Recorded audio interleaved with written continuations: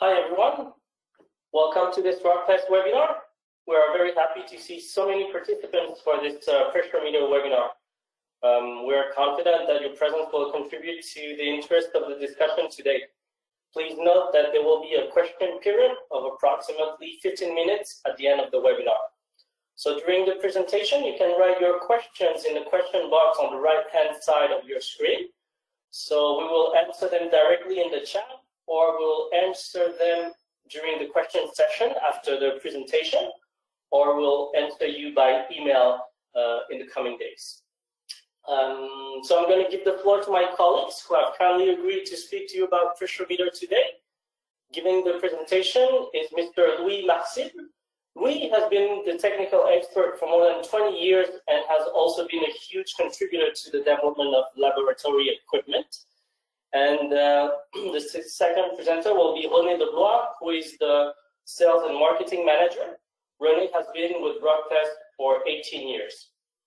Thank you for your attention and enjoy the webinar. Louis, are you here? Yes, I am. Okay. Thank you very much. Hello, Olivier. Thank you for this nice introduction. So good morning, everyone.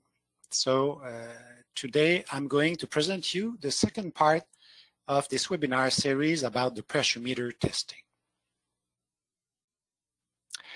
During the previous session, I described the different types of pressure meters and some techniques for performing the test. Today's session covers the interpretation of the test results and the main applications. Note that Roctest is above all a manufacturer. We do not pretend to be experts in the design of foundations. But our experience in manufacturing, marketing, and using several types of pressure meters for over 50 years now has obviously allowed us to gain some experience in this field. Still, this webinar will only give you an overview of usual interpretation methods and applications related to pressure meters.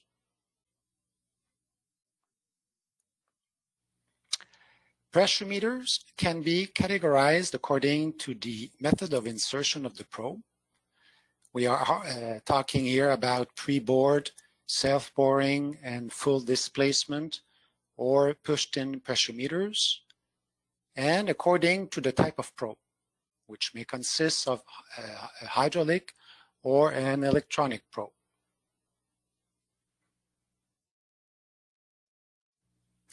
We can also say that there are two types of pressure meter tests. The first one, that is a standardized and that uses pre-bored pressure meters and sometimes full displacement pressure meters and generally hydraulic probes.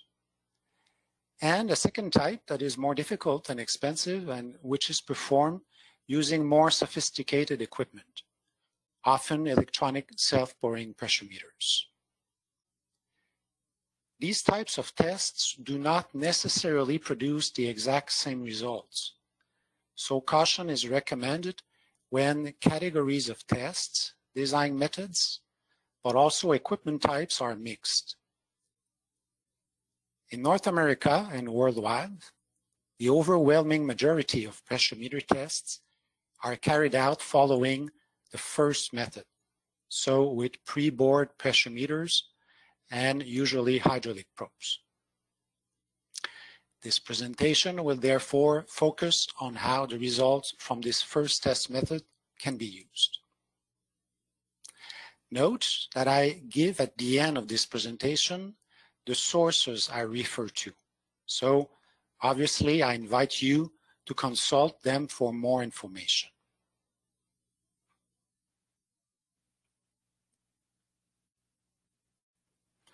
There are two main approaches for using PMT results: the indirect and the direct methods.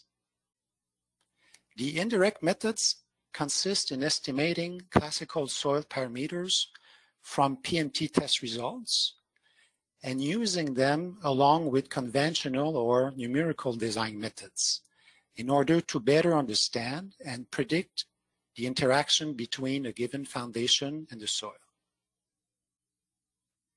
These methods rely on theoretical basis and refer to different constitutive soil models. Direct design methods use parameters that are specific to the PMT test in order to directly predict the behavior of a given foundation. These methods are not only theoretically based, but they are also experimentally validated. They are mainly associated with pre-board testing. Both methods come with strengths and weaknesses and have applications under different circumstances.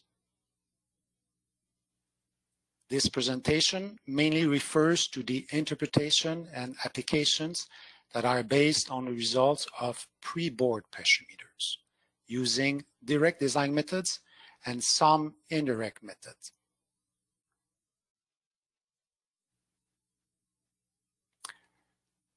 During the first session of this webinar, I explained in detail the differences in pressure meter types and testing methods.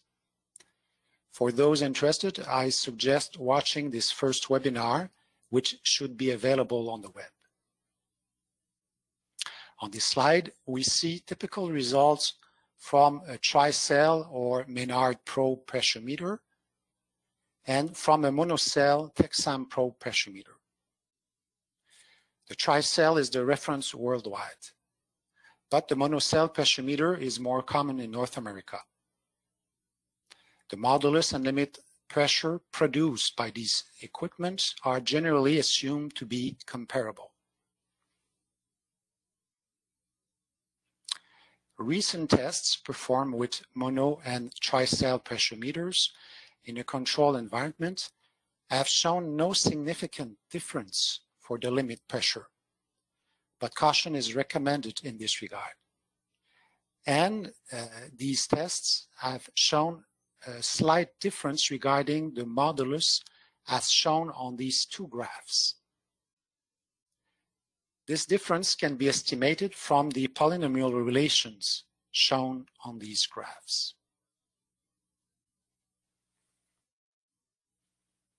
And now let's talk about the main parameters that can be obtained from a pressure meter test. The two most common ones are the pressure meter modulus E and the limit pressure PL. Other parameters can be also determined from this test.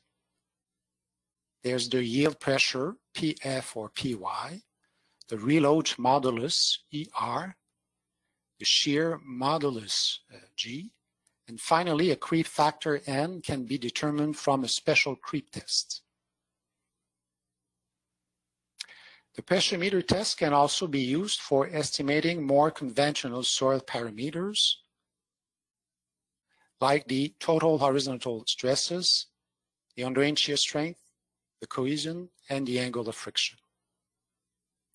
The standardized PMT test will last about 10 minutes until reaching failure of the soil.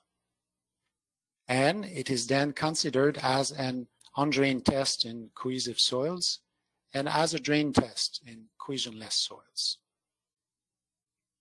We will now look at these parameters in more details. First, the pressure meter modulus, EP. This modulus is calculated by multiplying the slope of the pressure versus radial strain along a selected zone by 1 plus the Poisson's ratio. Subindices 1 and 2 indicate the beginning and the end of the portion over which the modulus is measured.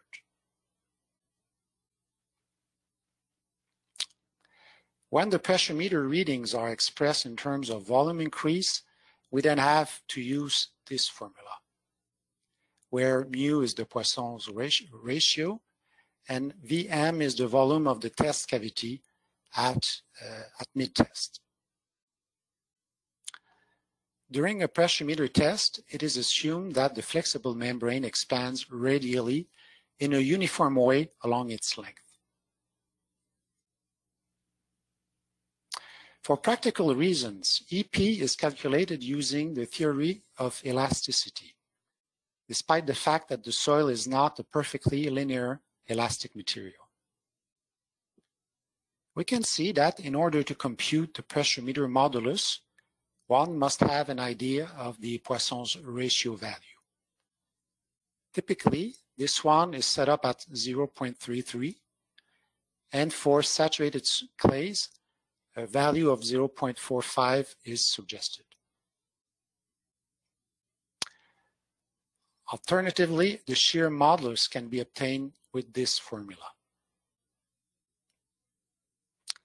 The modulus is a design parameter of great value, since the behavior of any foundation can be directly related to it. However, I think it is important to keep in mind that it can be affected by several factors, like by the loading speed during the test, the level of stress and strain over which it is measured, the stress history of the soil, and the water content.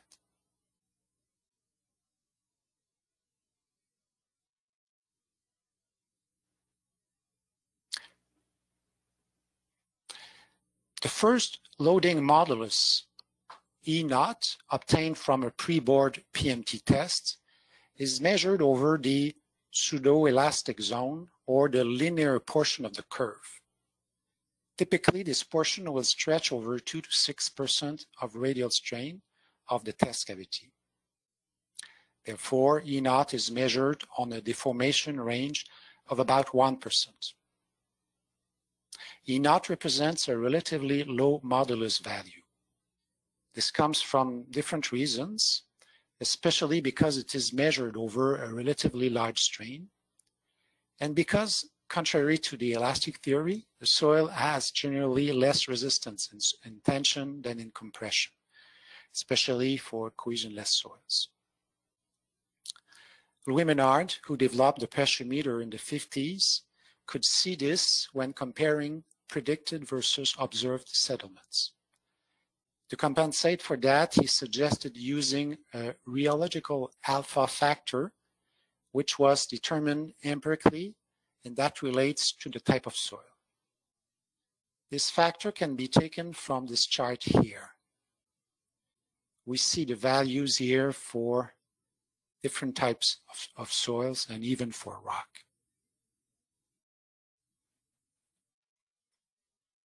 The selection of a representative alpha factor in unusual soils can be difficult. So this chart here can be used for helping selecting better defined values in soils and also in rock.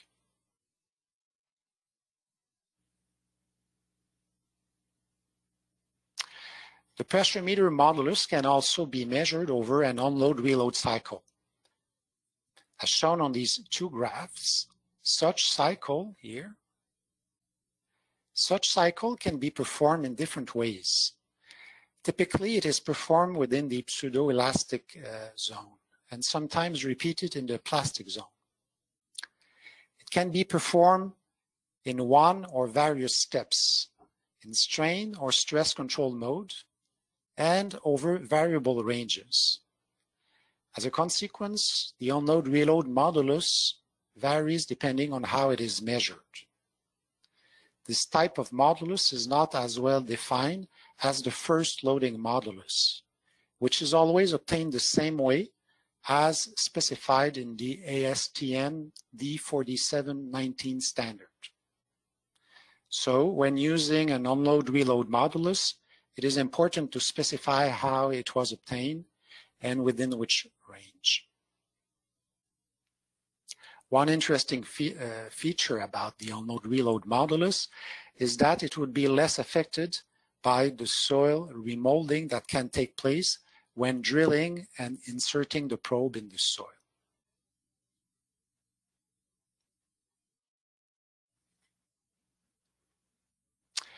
With the development of computers and numerical simulations, many will try to use a representative modulus taken from a pressure meter test as an input for these calculations.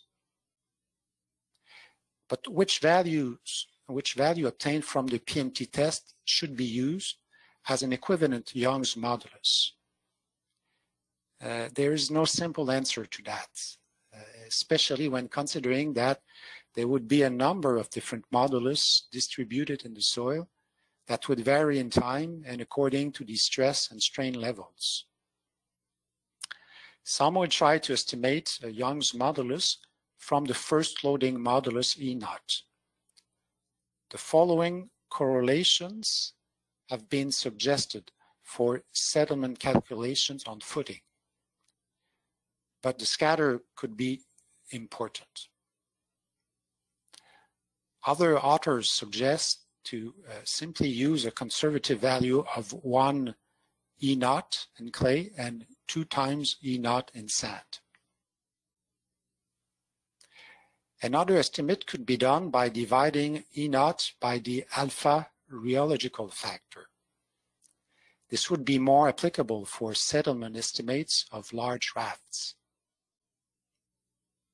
It is also possible to rely on the local experience and to calibrate for a specific foundation and load the predictions of the PMT with those made with the elastic theories in order to determine a specific correlation between the pressure meter and the Young's modulus.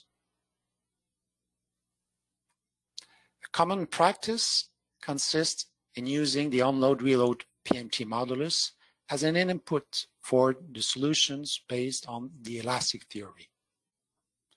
The use of this modulus is possibly well justified, especially in cases where the soil undergoes some unloading and reloading, for instance, for retaining walls and large excavations. But the comments I made about the variability of ER, depending on how it is measured, should be considered. Another special case is when a foundation is loaded in a cyclic way. Then a modulus taken from a cyclic loading might be considered as a good input. So we see that the selection of a representative modulus requires a good judgment and must be done not only considering the type of soil, but also depending on how the soil will be loaded. To add to this difficulty of using these methods based on the representative modulus values, one must keep in mind that the soil is very difficult to model. It is not uniform, perfectly elastic, isotropic, or plastic material. Furthermore, the strain levels to be simulated can often be very small compared to the sensitivity of the testing equipment, especially when taking into account the possible effects due to the soil remolding during the probe's insertion into the ground. But this being said, these numerical methods remain very powerful tools that can bring a valuable information, especially for analyzing complex soil structure interactions.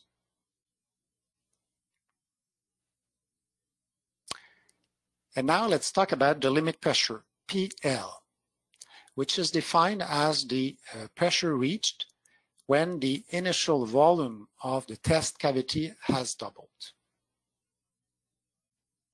This point is normally not reached during a test because the risk of bursting the membrane would get too important. So this point is normally obtained by extrapolation. Different methods can be used for doing that. It can be done visually, which has the advantage of giving room to the engineering judgment. But the ASTM D4719 standard suggests to use the inverse of volume method, P versus 1 over V, known as the upside down curve that we see here. The limit pressure is a measure of the strength of the soil. The net limit pressure, P prime L, is a parameter often used in the design calculations. It consists of the limit pressure minus the horizontal total stress at rest. This stress can be estimated by the initial contact pressure POH or by calculation, making necessary assumptions. The limit pressure, as well as the first loading modulus, is a very reliable and representative parameter. According to some authors, provided that proper drilling and testing methods are followed, PL and E0 would be representative within 10%. I would add to this margin of error the one coming from the type of pressure meter used, which, as we saw earlier, can have a certain effect.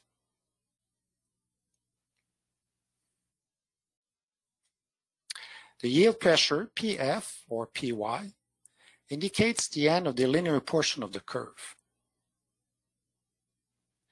This parameter indicates that beyond this point, significant creep deformation can occur. The in-situ lateral stress is a soil parameter difficult to estimate. Different methods based on pressure meter test have been suggested for this purpose. A method based on self-boring pressure meter, and that we see often, is the lift-up method. Another method based on the pre-board pressure meters consists in using POH, the contact pressure, equivalent to the point of maximum curvature on the PMT curve. At this point, the probe would have recompressed the soil to its initial state prior to drilling. This point could be estimated using the intersection of two lines, one being the extension of the initial part of the curve, and the other being the extension of the linear zone of the curve. The reliability of these methods are often questioned. One thing is sure, high-quality drilling with a minimum of remolding is required.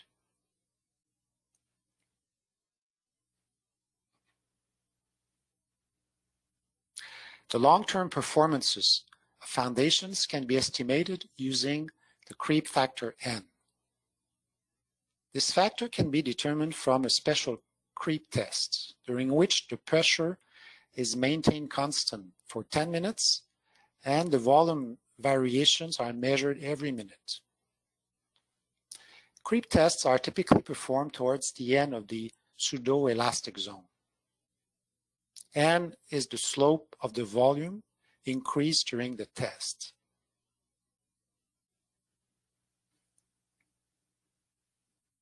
With this method, the evolution of the secant modulus over time can be estimated with this formula here, where ET is the modulus at time t, and ET0 is the modulus at time t0, normally set at 1 minute.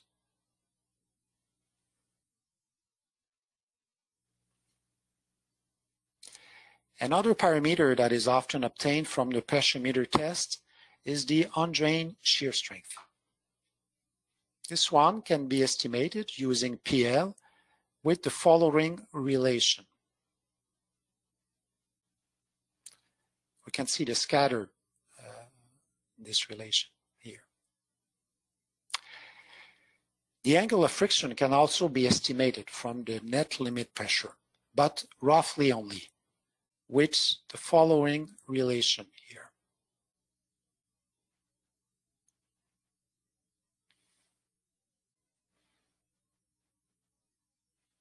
In addition, it is possible to use E0, P'(L), and the ratio E over PL as general guidelines for soil identification, as shown here and here.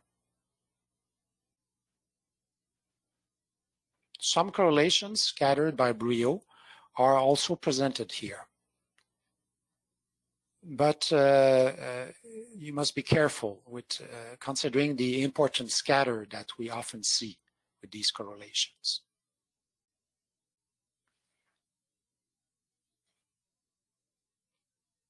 And now I will talk about the design methods. So the pressure meter test can be used for a number of applications, including for estimating the bearing capacity and the settlement of both shallow and deep foundations, for analyzing the behavior of laterally loaded foundations, for controlling ground improvement works, and for estimating the deformation of rock mass. It can also be used for retaining works, road foundations, and also to a lesser extent for slope stability problems.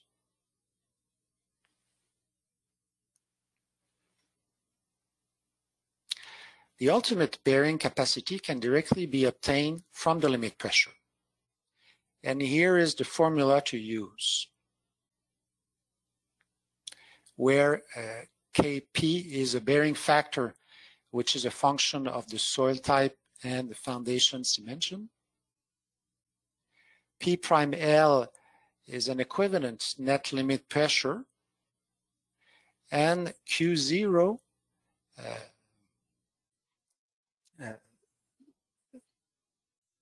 and the Q0 is the total vertical stress at the foundation level.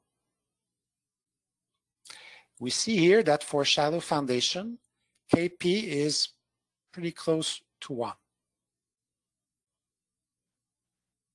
This method for determining the bearing capacity from pressure meter result is very simple.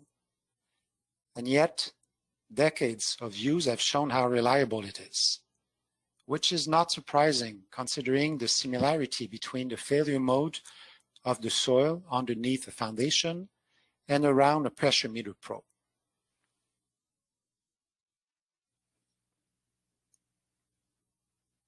Here we can see an example of this method. We have a 1x1 footing embedded 0.75 meters deep. And here we have the PMT test results.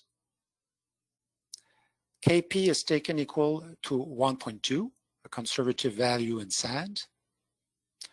And the average value of the limit pressure underneath the foundation is 800 kPa, as we can see here. And the vertical effective stress of the soil over the foundation is the volumetric weight of the soil times 0.75 meters. The ultimate bearing capacity is obtained by putting these numbers in this formula, and we obtain a value of 972 kPa.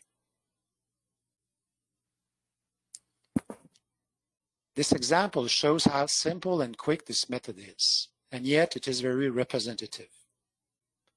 This method was used for several small or large projects, which made it possible to significantly increase the allowable bearing capacities in some cities.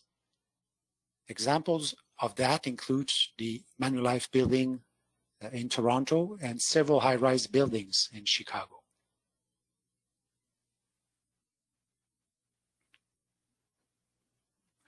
This method can also be used for deep foundation, thanks to the work of the LPC, the French DOT, which compared for decades PMT and pile testing. This allowed to determine Kp factors for different types of piles, as we can see on this table. So the method is the same than for shallow foundations, except for the skin friction, which must be added in the calculations. Also, the capacity must be converted into kilonewtons or kips. So the perimeter and tip area of the pile must be considered as shown on this image, on these images.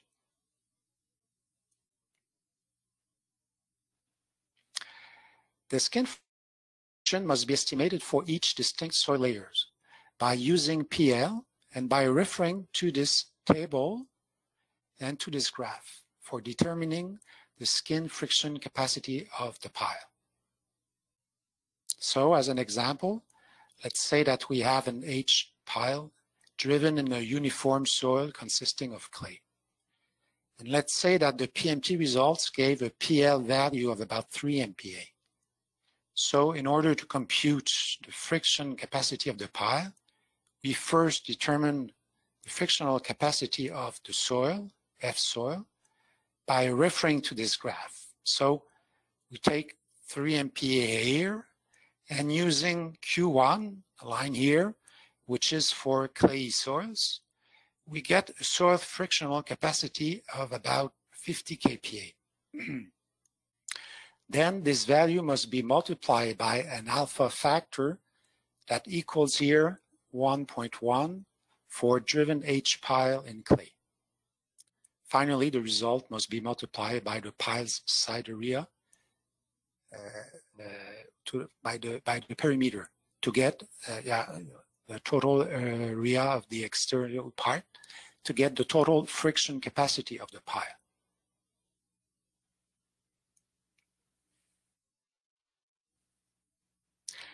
Now I will describe methods for estimating the settlement from the PMT test. The first one is the Menard direct method. The second method is based on the elastic approach. And a third one, the load settlement curve method, has been suggested by Brio. The first method is based on this equation, where the first term represents a deviatoric or shear settlement, and the second term represents a spherical or volumetric settlement that takes place right underneath the foundation. Alpha is the Menard rheological factor that we have seen earlier. Q is the pressure under the footing. B0 is a reference dimension equal to 0.6 meter. And B is the footing's width. Lambda D and lambda C represent shape factors that are obtained from this figure here. EC is the pressure meter modulus right underneath the footing within a depth equivalent to B divided by 2, while ED is the geometric mean or average modulus below the footing on a depth extending 8 times to the footing width as shown on the figure here.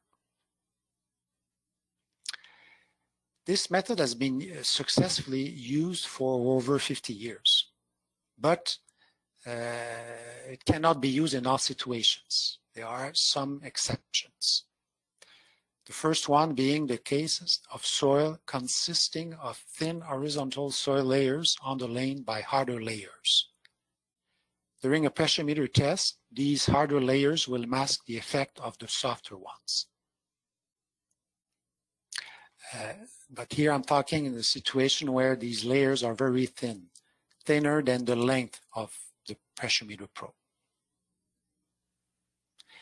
Another important exception is for large rafts on very compressive clays. This observation can be explained by the fact that the volumetric settlement then becomes important, and it is better evaluated by odometer tests. Actually, the more predominant the shear deformation over skin friction, consolidation, and other elements, the more representative the settlement predictions based on the PMT will be.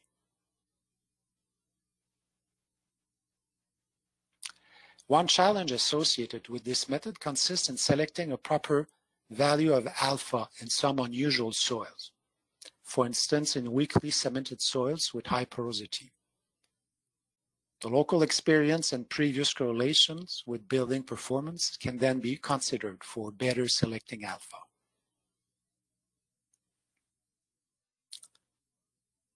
The example of this method I would like to present here is the AT&T building in Chicago from the work of Clyde Baker, who used a pressure meter with the Menard methods for the design of a number of high-rise buildings in Chicago and elsewhere. In this project, the foundation consisted of caissons of different sizes.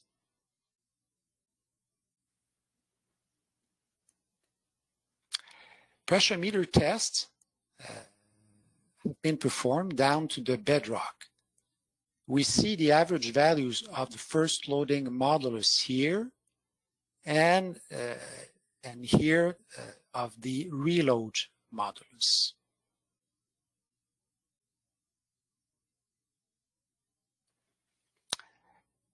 The soil consisted mainly of very hard clays. The settlement predictions were done using the Menard formula I have just shown. We see here the effective modulus determination for the deviatoric settlement. This modulus is then used as an input in the first element of the settlement equation here. And we see here the second element of the equation, which represent the spherical settlement. This calculation was repeated for the two types of caisson. The settlement predictions were between 0.4 to 0.5 inches, which was in very good agreement with the observation of 0.4 inches. This example of the use of the pressure meter for the design of high-rise buildings is one of many which show how useful this tool has become for this application. In Chicago, the pressure meter used in conjunction with the Menard direct design rules gave a lot of confidence for mixed and complex foundation designs.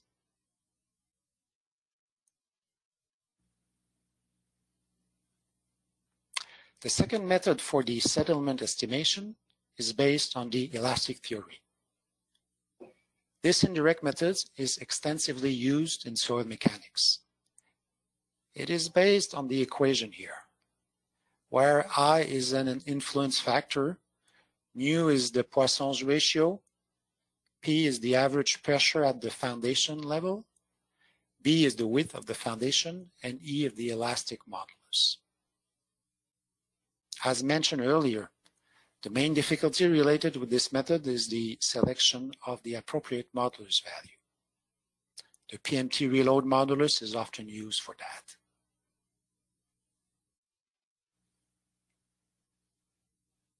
Finally, I want to mention a third method that could be used not only for estimating the settlement, but also the ultimate bearing capacity. It's the load settlement curve suggested by Brio.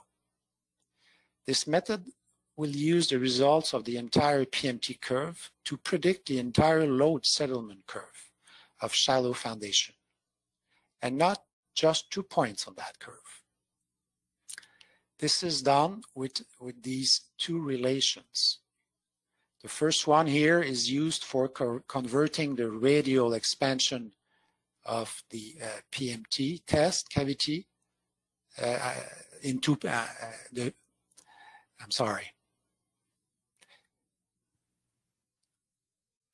radial expansion of test cavity into settlement.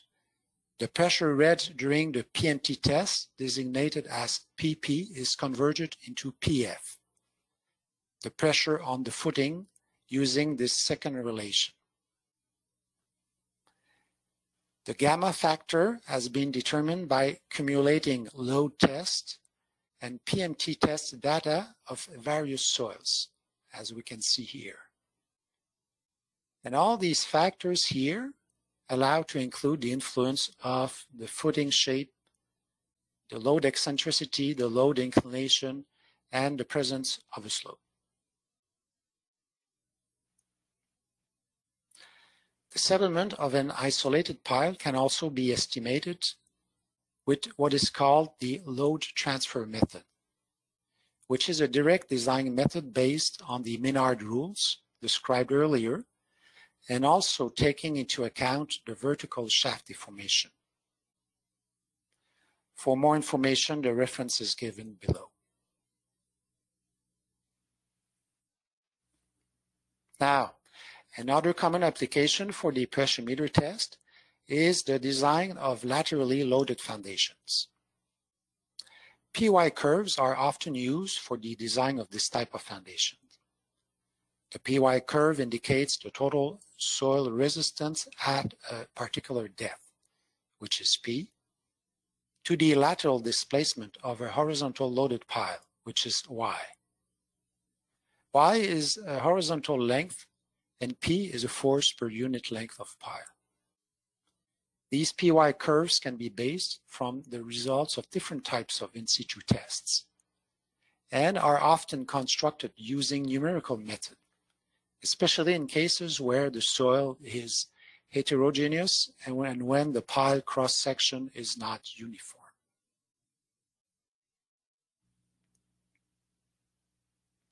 The pressuremeter test is a particularly good tool for constructing PY curves for the following reasons. First, this test can be done in almost all types of soils and rock. It is probably the most versatile in situ test with this regard. And two, the PMT probe can be inserted in the soil the same way as the pile is, so namely by driving it for the design of driven piles or by using a pre-bored PMT for drill shafts. And finally, the PMT testing is interesting because it can include cyclic loadings for foundations that will be submitted to cyclic loading. So we see that adapting the PMT test to how the foundation will be loaded may allow a better estimation of the soil foundation's behavior. Various methods based on PMT results were developed over the years, among which we can cite the Afnar method and the Robertson methods. The Robertson method is simple. It consists of converting the PMT curve into PY curve by multiplying the pressure read during the PMT test by the pile's width and the radial expansion measured during the PMT test to multiply it by the pile's half width.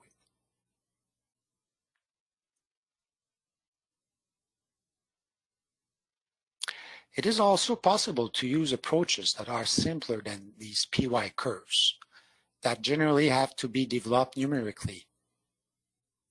These approaches can be considered in cases where the soil and the pile sections remain uniform with depth, and they may serve as a useful check for the PY curves analysis.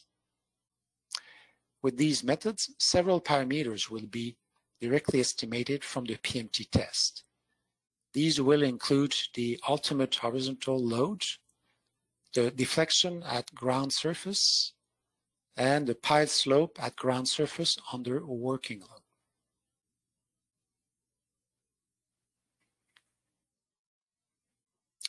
The ultimate horizontal load, HU, is defined as the load where the soil's deflection reaches 1/10 of the pile's width.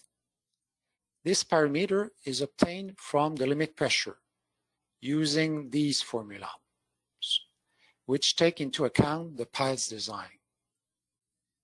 This parameter would apparently be rather representative, as shown by pile tests performed in various soils with different types of piles, as shown here.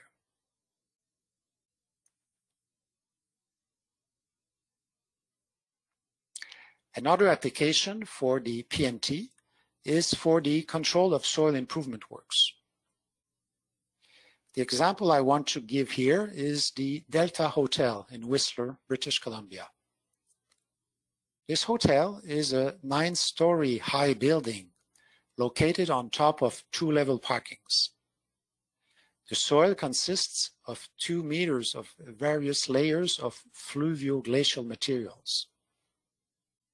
The geotechnical investigation, consisting of penetration tests, had revealed areas of weak penetration resistance.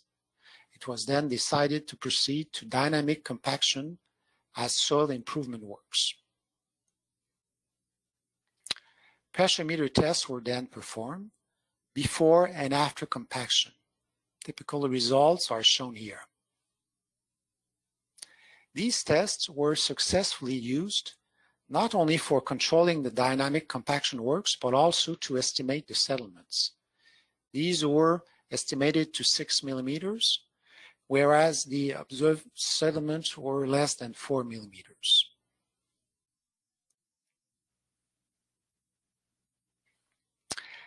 Another interesting feature of the pressure meter test is that it can be used in other types of materials. Oh, no, I'm sorry.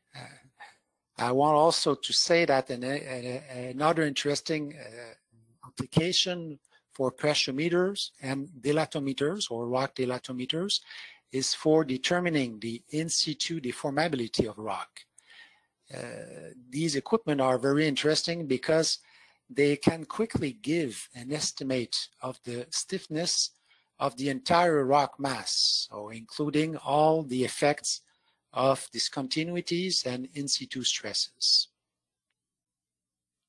The measurements generated from these tests will often be used in finite element analysis for predicting the formations of tunnels, dams, foundations, and other large concrete structures.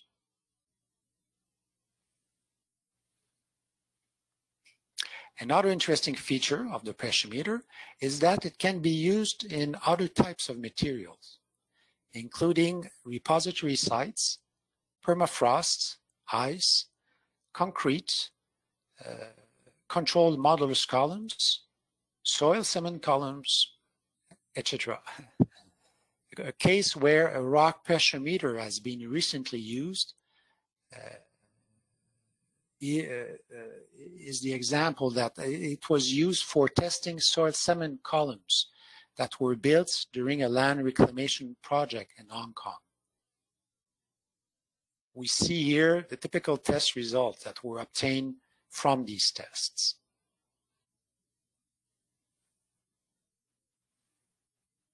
So this ends this presentation, which consisted only of an overview of the main application methods and applications related to pressure meters, and mainly to the pre-board ones. Overall, we have seen that the PMT tests can provide valuable information for various applications, especially for shallow foundations or laterally loaded foundations, for high-rise buildings, for large structures on rock, for soil improvement control, and in general where undisturbed samples cannot be obtained and where other conventional in situ tests cannot be performed. For instance, in very hard soils and in rock. Finally, I would like here to outline the fact that a number of interpretation approaches and types of PMT equipment have developed in parallel over the years. So these ones do not always produce the exact same results. So caution is recommended when mixing the results from different equipment, different testing techniques, and interpretation methods. During this presentation, we mainly focused on those based on the commonly used pre-board pressure meters. So this completes my presentation. I hope you have enjoyed it. And here are the references that you can consult if you want. And I thank you. Louis, thank you. That was excellent. Thank you for the presentation. We will now move on to the question section. So I'm going to give the floor to my colleague René, Sales and Marketing Director at Roctest in Montreal, Canada. René, you're up. Yep, thank you, Olivier. Thank you, Louis, for the presentation. We have a lot of questions and comments. I wish we'd be in a room where we could have some discussions, but it's not the case. But let's go with a few questions. The first one is, you didn't talk about the seismic application. Why? Is it because pressure meter tests should not be used for them? No, it's not necessarily. Actually, I see the PMT test that seems to be used more and more for this type of application, but still, this application remains rather rare for the pressure meter. I guess there are different reasons. Probably because the pressure meter is not as common as other testing methods, as CPT or the CPT. But Also, the pressure meter doesn't give much information on the dynamic behavior of the soil. So, of course, this is probably a reason. But I know that the pressure meter is used once in a while for these applications. For instance, if a shear modulus is required, the pressure meter can be used for estimating that. Also, there are some correlations that were suggested for liquefaction estimation. These from Brio, Jean-Louis Brio has, but I think that this was a bit preliminary, so more studies should be probably done in this field. So, but I remember one application which was for estimating the interaction between some columns that had been done as a ground improvement in the soil. And these columns were considered as a rigid inclusion. So apparently it was important to try to estimate the effect of how these columns could interact during an earthquake with the soil. So some PMT tests had been, or results were used for that. But obviously I'm speaking here mainly for pre-board pressure meters. There might be more studies that exist based on results from self-boring pressure meters, but I don't know. Okay, a few other questions. There's one regarding slide 13. I don't know if you can go on slide 13. Oh boy, I can try. Okay, you can. There you go. Oh yeah, it's working. Okay, so a few more. Slide 13. Oh, 13. I'm sorry. Okay. Yeah. Okay. The question is, what do you mean by cycle modulus? Oh, it's simply a modulus that is measured during cycling tests, during a pressure meter test. You remember that I've mentioned that a cycle can be done, an unload reload cycle can be done, but you can repeat the cycle at the same place several times. So this information could be interesting in some applications. So that's what I meant. Okay, thank you very much. Other question, any idea how many pressure meter tests should be done for a typical project?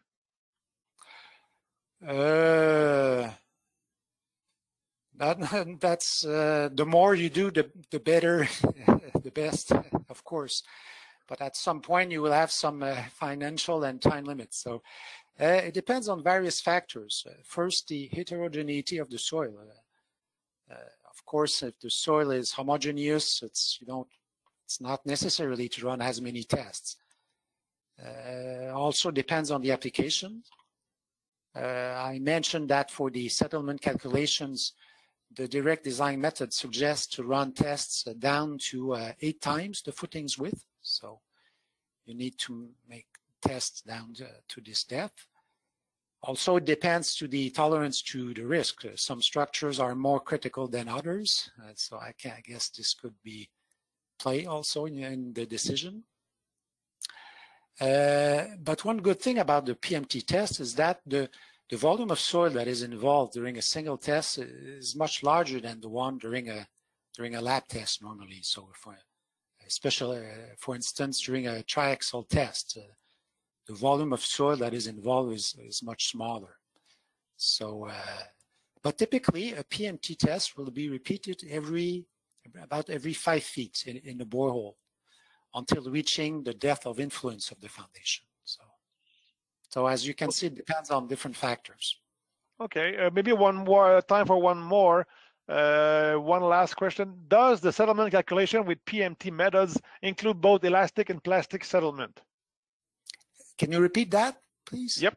Does the settlement calculation with PMT methods include both elastic and plastic settlement?